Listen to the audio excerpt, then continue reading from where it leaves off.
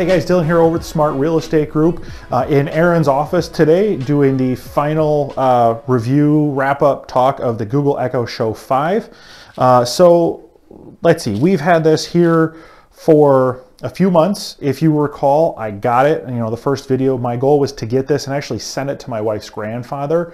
Well, we tested out that it would work. Our goal was to be able to drop in and have a webcam conversation with him. It would work. We kind of changed roles on like what we were going to do for him, so he actually moved in with a family member, so it didn't make sense to send it. So we're wrapping this up. Ultimately, it's a Google Echo.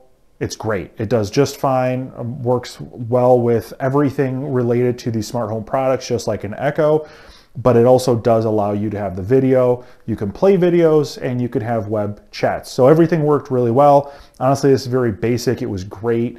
And if you're looking for some other thing along those lines to be able to do the web chat, it will definitely work for calling. So very simple. It's great. No complaints, no negatives. Didn't have any issues whatsoever. So if you're looking for an Echo, it's the same price, basically, if I remember right around the same cost. It's a great option to have. Now, if you're one of those conspiracy theorists that's worried about audio and video and some of those stuff, well, it does have the video, so maybe don't put it in your bedroom, right?